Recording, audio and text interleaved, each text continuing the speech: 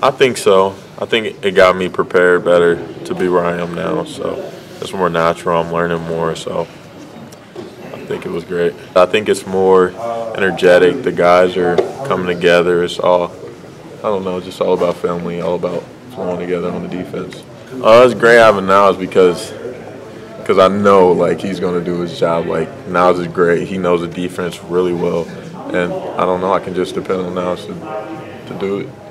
The linebacker groups as a whole, I don't know. We're just a great group of guys. I mean, we're kind of looked on as like the leaders. Like we kind of set the tempo. We kind of set the pace for how practice should go. So I think we do a great job of kind of just holding it down on the defense.